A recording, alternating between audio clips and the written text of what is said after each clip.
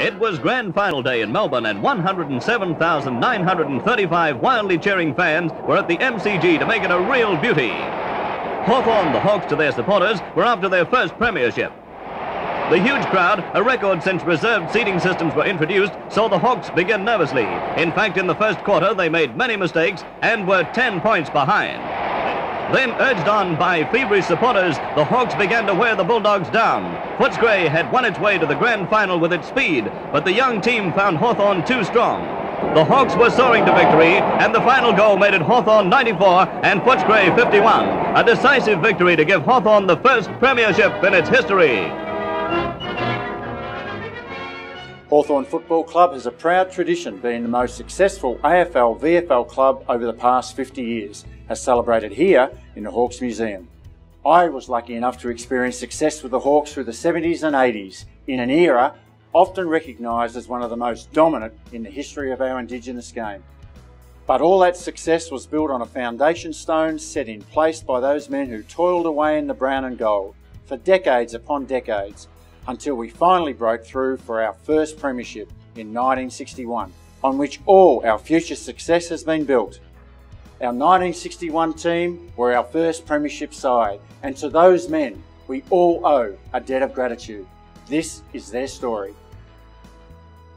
You'll never forget, especially the first one, and that is something that they can never take away from that side, those players, that we were the first ones to put Hawthorn on the map. After playing in the VFL for 37 years, and I think they'd only made the finals once before, was an enormous thrill, you know, for everyone. And the look on their faces, I mean, that's the thing that's going to stay with me, you know, until the day I die. A look of, you know, absolute pleasure, you know, that their team had won a premiership at last. 1960 saw the appointment of two crucial leaders in the club's path to premiership success, John Kennedy as coach and Graham Arthur as captain. They didn't know it at the time, but the right personnel were in place on and off the field to achieve the club's ultimate goal. That Hawthorn 1961 group, you could spread it from the 20 players to maybe 50 people.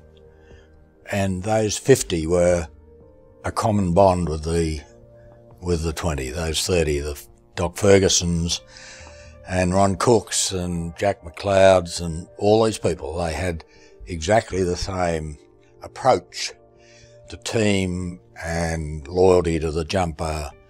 He believed that if the club was to prosper, it certainly needed to have clear, firm goals, good leadership, good people, and of course good footballers. One of the things that was a burning desire, we're coming off years when the club hadn't won many games, was to stop buying second-hand players. An agenda that driven by Sandy and those around the board table to not get cast-offs and to grow Hawthorn players so that they can have the culture that they wanted to develop. Those decisions that brought the 61 premiership around were made 8 years before. I would say John Kennedy would have been equally behind. Confrères started in 1961. They were led by a group of businessmen, led by Sir Henry Winneke. He had a lot of mates down there, and they continued on as the Confrères, and he continued on as their president for quite some time after I departed the scene. The then secretary of the club, Ron Cook, asked Sir Henry Winneke to form this businessmen's group to basically support the players, find jobs and raise funds for the club. Jack Hart was very tough, very hard player, and then we've got to give him a lot of credit because a lot of the players that played in that 61 premiership side were coached by him, and then John took over in 1960 and we just missed out on the finals in 1960 on percentage. Kennedy was a man that understood players. He understood people. He was a people person. Even though I thought at the time when he took over that being a playing mate to take over the mantle as a coach with his mates, he was the perfect person that could do that transition. And his style of game was just different altogether, and we profited from it. When John took over as coach, well, fitness went from just ordinary Tuesday, Thursday to another level. On your marks, go. Touch the fence up at the railway line, up the terrace stand there, and back again, and down. Down again. On your marks, face the railway line and off again. So we used to train very hard on training nights, and sometimes we'd throw in an extra training night during the week, and we'd play on Saturday, of course, but then we'd go and train on Sunday. You weren't allowed off the track until you were on your hands and knees, effectively. Kaine was good. He was in it all the time himself, so he never asked us to do something that he couldn't do himself. John would say to us, if he could run a mile in 5 minutes, he expected us to run a mile in 5 minutes. He didn't push handball in the early stages. And then one game, we had a disaster. And the Kennedy mind said, how do I fix this? And the next training night, we were not allowed to kick the ball for the entire night. We had to handball, which is unheard of. And Barassi did it later, but John Kennedy did it first. And the next game, we did a lot of handball. And the game, we moved much more fluidly. We didn't want stop-start, we wanted constant movement. It was the way we wanted the game. Now the game plan would be repeatedly that. The speed and fitness had to tell. Kennedy's conditioning was honed at the club's home ground, Glenferrie Oval. The sardine can was a narrow ground that encouraged the Hawks' tight style of football. I have a love affair with Glenferrie Oval. I used to love it when it was muddy, and I knew the opposition wouldn't like it.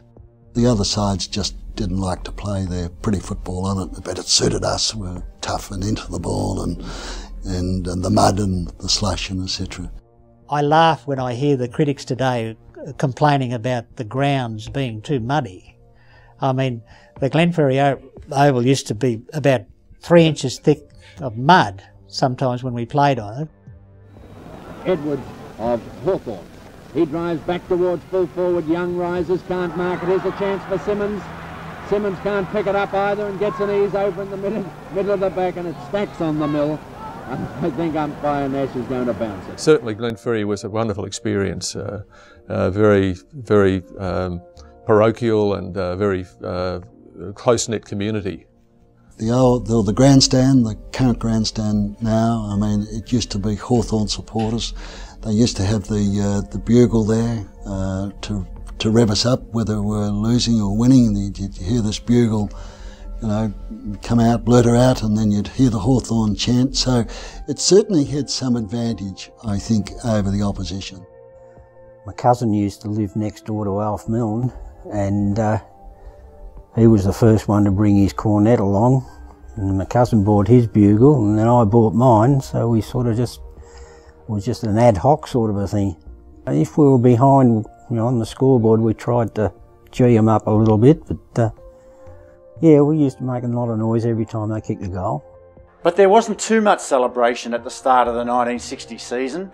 Players took time to develop their fitness and understand the Kennedy game plan. Well, as captain, I was on the committee as a player's representative, so I tuned in after the 5th loss, and you know, the great murmurings around the committee table. Well, not murmurings, but everybody had their say, and it wasn't to sack John. It was just saying to John, well, look, you've just got to change your game plan, John. It's just not working. We've lost 5 games. And of course, after about got around to number 5 saying that, he just stood up and said, gentlemen, there'll be no compromise. And as the season progressed in 1960, the momentum built up, and we got through the season, I think, and just missed out on the 4, just on percentage. 61, we were ready. You know, I think we'd been in the oven for long enough. And I think all the ingredients, Mum had put all the ingredients in the oven, a bit like a Christmas cake. It came together really well. We all believed in ourselves. John Kennedy was a great motivator. ready to go. Bring it on. I'm saying, bring it on. We are ready to go. And of course, you know what happened. We lost our first game against South Melbourne at Glenferrie. We weren't really hitting our straps. It was a bit of a worry. John was thumping the table and looking for the answers, saying, you know, what do you think? You know, which he still says to me. I can remember saying, look, we must do something and let everybody see that we're not going to accept 4 up and 4 down and that sort of thing. We're going to make changes. Well, I always remember Cole. Cole knows this too. He was the unfortunate guy that was out purely because the coach says we've got to make some changes, and we had played badly the previous week and it could have been any one of 18, you could say, but Cole was the unfortunate. I started slowly in that year as the club did, and I can't remember exactly, but I think it may have been we were 3 wins and 3 losses after 6 games, and at that point we were thinking, here's another year where we're going to finish in the middle. We'd only just missed by percentage in 1960, so we thought we were slipping backwards.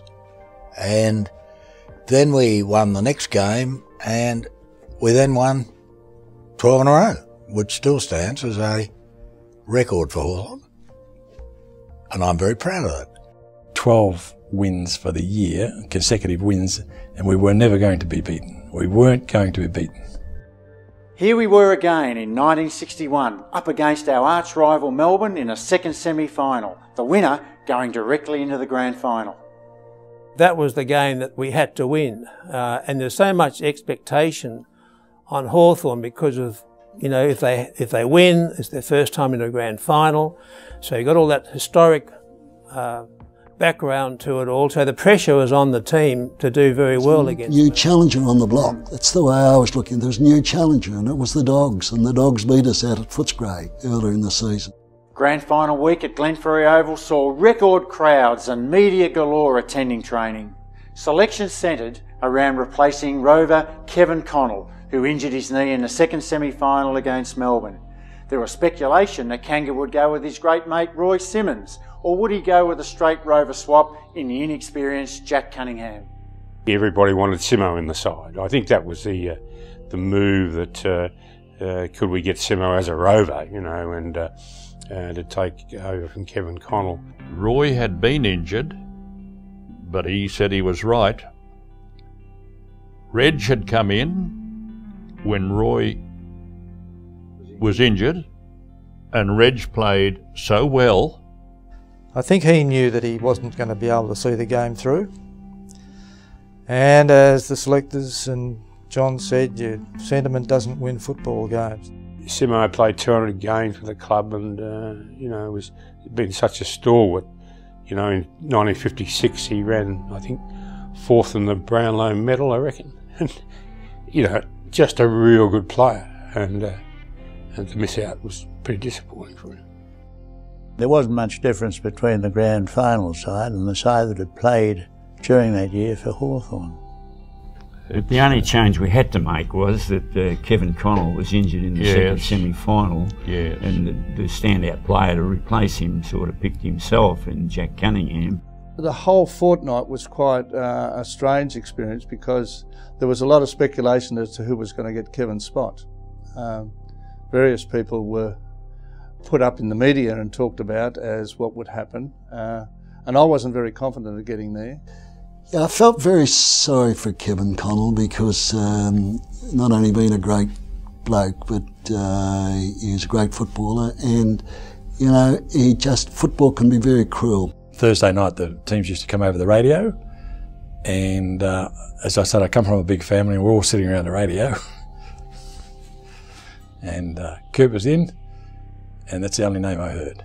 I was picked as 20th man, and to be just part of that side, even though I played a lot of games during the season, to be part of that side in Hawthorn's first grand final was fantastic. I really felt good about that. I didn't mind where I played, as long as I was in that side. It was a relatively normal week. If anything, it might have been, I don't think John wanted to risk losing any players that particular week. And so I think that even though we trained and we did quite a lot of work, there was not a lot of serious physical contact. On the Thursday night before the grand final, Ron Cook came up to me and said, you'll be on your own on Saturday. On grand final day, I was the boss. The crowd came down on a Thursday night to watch us train, so there was a lot of atmosphere around. There was like, there was a match on, and it was, wow, you know, there was sort of electric atmosphere. And that's the thing that really inspired me more than anything, was, you know, the look on you know, the real happy look on their face. Everywhere I went, there was always somebody from somewhere. Good luck, good luck. Hope you go. People I'd never seen before, never met, never knew anything about them, and they were living on our hopes, and as most supporters had for the years. I suppose one reason why I admire the Hawthorn community, because they'd been through all those years. But John said, just put that out of your mind. It's not enough just to get there. We've got to win. But there was that thinking among the supporters that was just so fantastic to be in the grand final. And John had to get rid of the thought that that was enough. It wasn't enough. Match day dawned as a hot September day. Players made their own way to the MCG. All were excited, many were nervous. I didn't sleep well on the Friday night, and when I got up Saturday morning, I thought, I hope the players had a better night than me. Yes, and, a couple of players. Yeah. The atmosphere became almost businesslike. Nobody was jumping around, yet players are all different. They have their different ways, but it was very tight and it was almost businesslike. And I think I checked my my footy kit about 5 times. I made sure the Hope Sweeneys were polished. I had new laces. I had a new set of stops. I had a spare set of stops. I checked my garters, my socks, my shin guards, jockstrap, correction, athletic support. And I got on the train, got off at Richmond, walked towards the ground, and I met Ian Mort, who had parked his car and walked over the Yarra Bridge, and said, "G'day Mort, how are you?" And he said, "Nothing." Didn't say a word. I walked right across to the ground with him and I said, "Oh, Mort, you all right? Everything okay?" "I can't speak," he said, "because I'm so nervous." He was really, really nervous. And I was chatting away like as if it was just another day. We met Dawn and Pecky there, and he's going through his bags. He's got his jumper, he's got his boots, he's got his cigarettes. No chewy for Pecky, and he went off his bloody brain. And he had to get Dawn, his wife, to run down to Glenferrie Road and pick up the chewy and come back. And I said, "Look, I'll drive, Pecky, I'll drive the footy." "No, we'll go in my car, da-da-da." And it was the worst drive I've ever had in my life, Ferguson. And he snapped. Dear old Pecky snapped when he couldn't get his bloody chewy. The first thing I did was look for Harry Miller, because Harry always had a nice soft pair of hands and sort of settled you down, and you know, he was terrific. A lot of brown and gold around the rooms. There was a lot of people, but those closely associated with the club mainly, you know, committee and as training staff and supporters committees and those sort of people were all in with us. We didn't believe we'd lose it. I remember saying to Mum on the morning of the grand final, "I don't know whether I'll come home in one piece or not tonight, but we're going to win." I couldn't see any nerves or anything like that. It was, you know, pretty much a controlled sort of environment, and we were confident. There's no doubt about that, because you know, not only had we won a lot of games in a row, but there was a lot of confidence amongst the players and their teammates that we would prevail. It happened to be my 100th game, and John said, "Well, it's your honour, Brendo, you know, to lead the team onto the ground." And I would have loved to have led the team onto the ground, except that Graham was a very, very good friend. He was the captain. It was the first time we'd ever played in a grand final, and I felt that it was his honour, not mine. He was the captain and a friend, and I said, well, I'm going to have to pass on it today, John. I said, any other time I would have loved to have. I believe it was John Kennedy that said that when you run out there, just have a look on top of the stand in front of you, and all you saw was Hawthorn's flags and people with Hawthorn's Guernseys and all that on its scarves, and it brought home the reality of what we were there for. It was just overwhelming, and to me, I felt that I was there not only for me, but for the people, the supporters. Those people yelling in that crowd were looking for something that Hawthorn hadn't had for years, and what they'd strive for. Previous coaches, committees and all those sort of things had worked for years and years and years, got no recognition whatsoever, and then here was a chance for us to do something that these people could cherish forever too, and what I've been dreaming of. We tossed the coin and selected the ball, the match ball on the ground, and of course I was opposed in the toss with E.J. Whitten, and you always had to be a bit wary of E.J. with his toss, because he was tending to call it before or as it hit the ground and walk off with his saying we're kicking that way. So, but Frankie Schwab was the umpire, Peter's father, and so Frank was on hand, of course. So it was such a fine day. I wasn't going to be lost in the mud or anything like that. So EJ was 50-50. Dad didn't know he was getting the grand final till he actually got to the ground on the day.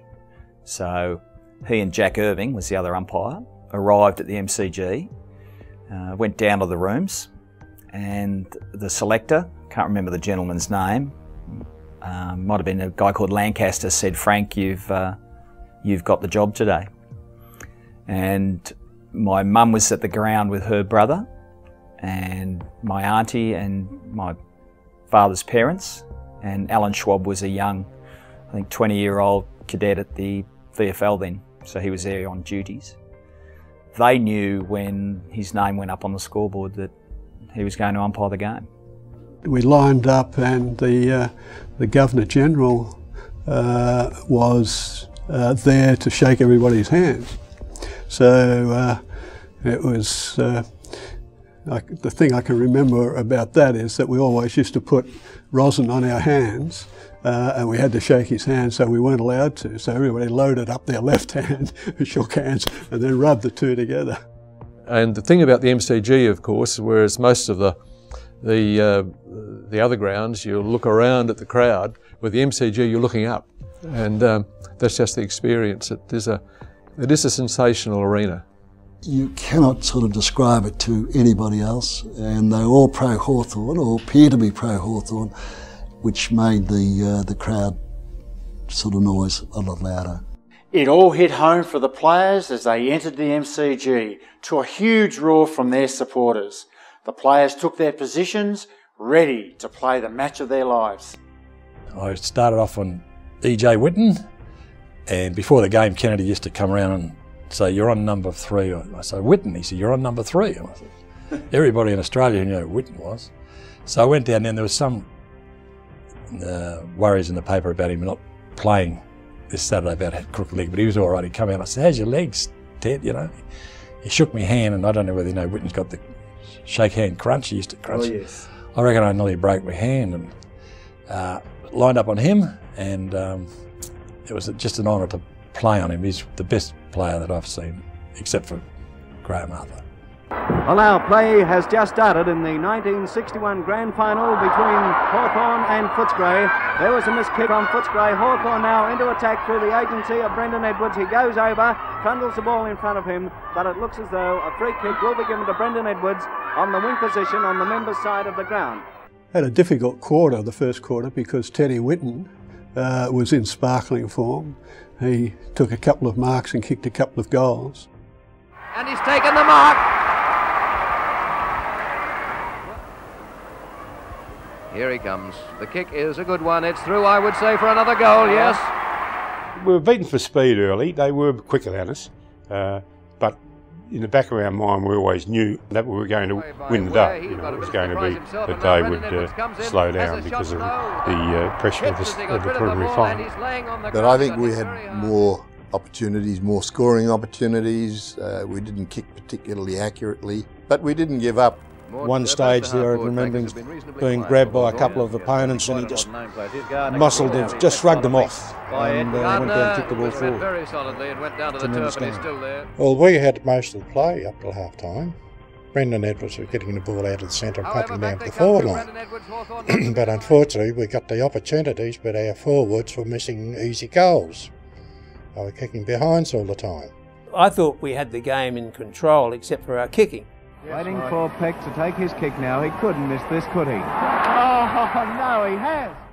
It certainly wasn't going to plan at half-time when we were behind. We didn't think we'd be behind.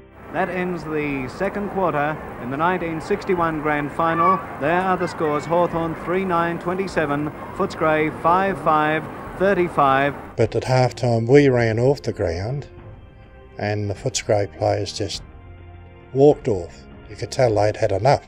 I think at the half-time, came up to half-time, we knew our fitness was at a level that should sustain us, and we hadn't had that game the previous week, so we're probably a little bit ahead in one way.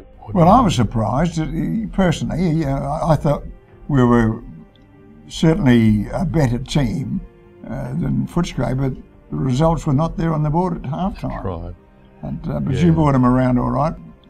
They were a bit quick for us in the first half, and that's a thing that's very difficult, isn't it? It's a terrible position to be in, even in today's football. If you've got a couple out there and you're getting beaten for pace, you can't do much about it. Nevertheless, 2 goals. I was disappointed to be 2 goals down, but it gave me something to say, to be able to say to players, we've worked for this.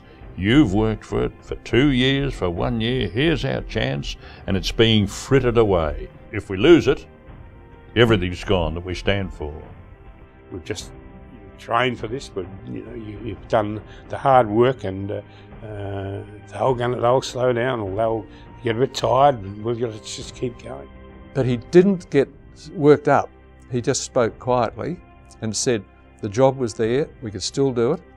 And it was his control in speaking at that time. Then the selection committee made changes. They put Pecky into the ruck and Morton Browne, I think, went to full forward. By putting Pecky in the ruck, it sort of subdued John Schultz, who was a good player, and assisted jumping Jack Winneke, who was having a good day, but couldn't jump all day the way he was jumping. There's the score as umpire Frank Schwab moves in to bounce the ball for the start of the third quarter of the 1961 Grand Final between Footscray and Hawthorn. Brendan Edwards, he drives the Hawks well into attack. Down it goes, and the mark has been taken there in the centre half forward position by John Winneke. Winneke drives, right foot kick, right down into the forward pocket. A chance for Graham Arthur to mark, and he does so. Graham, the Hawk skipper, coming in to take his kick right down into the teeth of goal. They set themselves up, they go, and the mark has been pulled down for Hawthorn by Hill. Coming in to take his kick, tries to run around, he kicks, and yes, in the first few seconds of the third quarter, Hawthorn have booted a goal. They needed that one. Hawthorn 4-9 now, Footscray 5-5. It was a complete reversal after half-time. We just dominated the play. I mean, kick 6-6, I think we could have easily kicked 8 or 9 goals. The way that our style of play probably lent itself to that style of kicking. We just totally dominated the second half. Gary Young is about 50 yards out from goal. His kick, it's a beauty. It's a ripper, this kick. Up they go. It's almost marked right in the teeth of goals there. But eventually it's Law trying to get his foot to it. Can't do so. He's tackled by players right, left and centre. And eventually it's kicked. Snapped up very quickly. And kicked by Graham Arthur. A captain's effort from the skipper of the Hawks. We were much stronger. They were certainly probably a bit quicker. But I mean, Kanga had really raised the bar on the fitness side of things. So it was only a matter of time before we ran them down.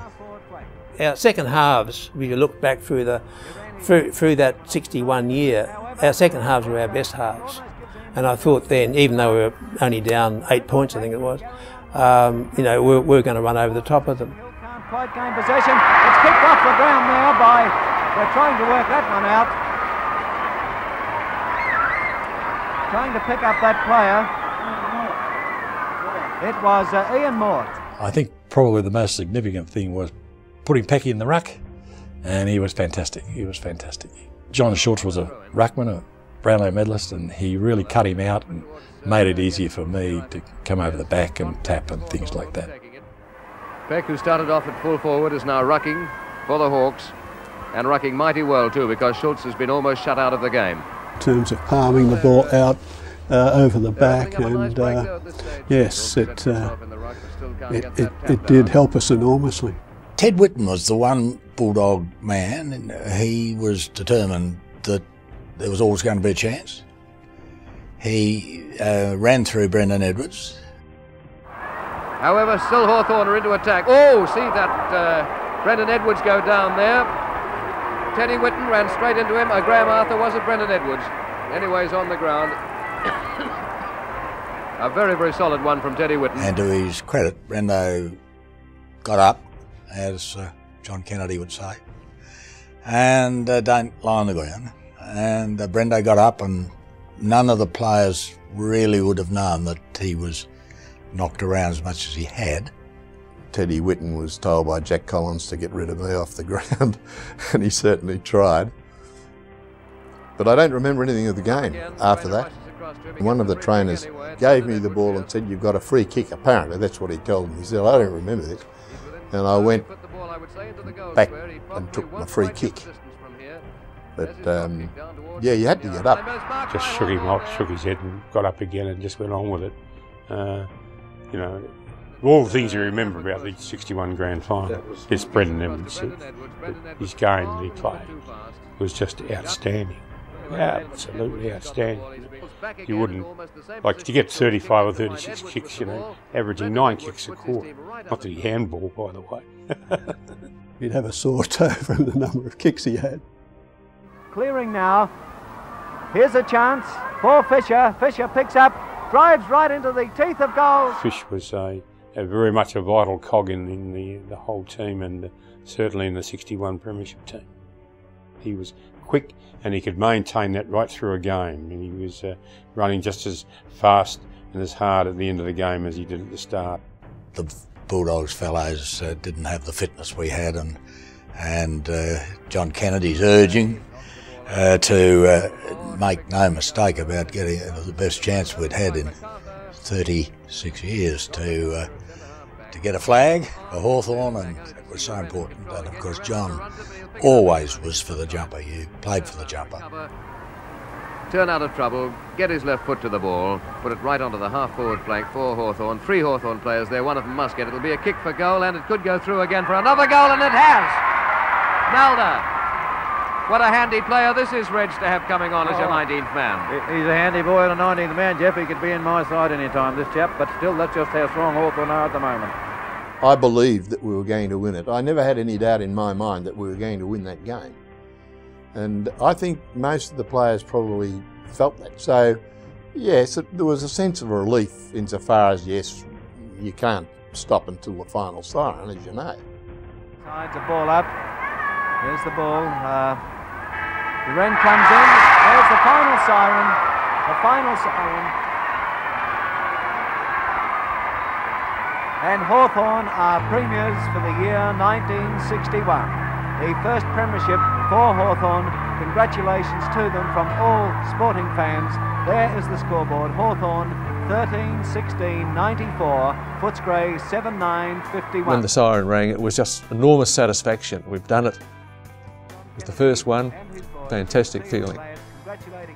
I can remember specifically that I wasn't going to swap this Guernsey with anyone. I kept mine. Suddenly here we were. We'd achieved what the club, and especially John, used to remind us about, is that we were trying to achieve and gain the respect of our opponents. And popularity didn't matter so much. It was more important to be respected than to be popular. Both Teddy Whitten and Graham Arthur, after the game, they were, you know, their sportsmanship was fantastic. You know, Ted would have been so disappointed, yet he, you know, gave so many accolades to Graham and the team. It was, you know, lovely. Out on the dais, and he was smiling his head off and patting me on the back and saying, "Well done, Morton," and having a great old yarn and about the game. Now, you know, if you're caught doing that, you'd be given a kick up the bum, wouldn't you? I can remember going in the rooms afterwards. It was extraordinarily hot, and because it was so hot and there were so many people in the room, we got up onto the lockers. So a number of us were sitting up on top of the lockers, and the crowd was down below, and I remember there were friends of mine down there who weren't Hawthorn barrackers. They got into the room somehow. I think it was just everybody felt that it was an enormous achievement for the club. The overall sensation there was that a debt had been paid, which was quite remarkable, and the supporters just couldn't believe it. Most of them crying and you know, God, we always thought we'd do it, but we'd never believed we'd do it, and now we've done it. Look at us. He was extremely proud of the 61 year, but I think he was more proud of the fact that he and others delivered something to so many people that had waited so long to see, and that was a premiership. Everybody was just jumping up and down and singing the Hawthorn's theme song, and it was just an amazing atmosphere. He was beside himself with joy at what had occurred, and I think that the Herald Sun on the Monday morning with the cup upside down on his head, which was not the sort of look that you'd expect from my father, this really said it all. He had a great night. It was the culmination of really a decade's work, that premiership. Victory, a premiership at last, our first. 20 footballers had cemented themselves forever in the history of the Hawthorn Football Club. Lifelong mateship, a bond had been formed through hard work and sharing the ultimate prize in footy. The team had a vast range of characters and abilities, but also backgrounds and professions, and that didn't matter a jot, and that was the important thing. Here's a fellow who went on to be senior judge of a high court, putting his arm around a fellow who is a plumber or a tradie or a truck driver or whatever. None of that mattered. We were just 20 blokes who were the same. Simo and his banjo, he made it. Used to get him and John O'Mahony and John Kennedy get up and sing their songs, and used to get us around in groups and play the guitar, and we'd all sing.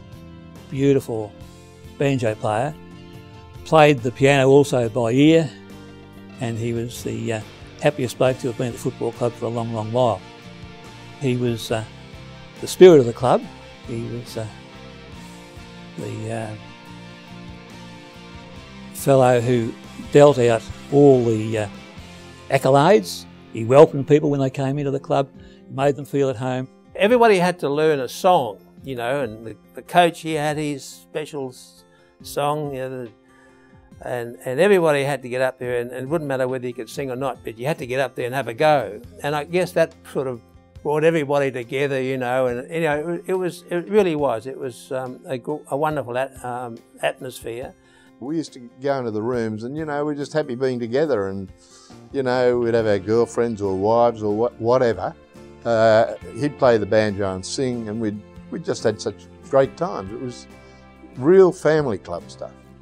And we all got to know one another, and we all respected one another. You could rely on players to punch the ball, to pass it off to you without thinking. And I think that bred a terrific respect for each other, but also a sort of solidity, you know, that you could rely on the guy next to you, in front of you, etc. I think we've got a real camaraderie amongst us, and nothing seemed impossible. It's just great to see them. Give them a bit of a hug and a handshake. It's really great, and those things just stay with you forever. In 2011, we celebrate the 50-year anniversary of that famous day in 1961 and the 9 premierships that followed, our 5 decades of flags.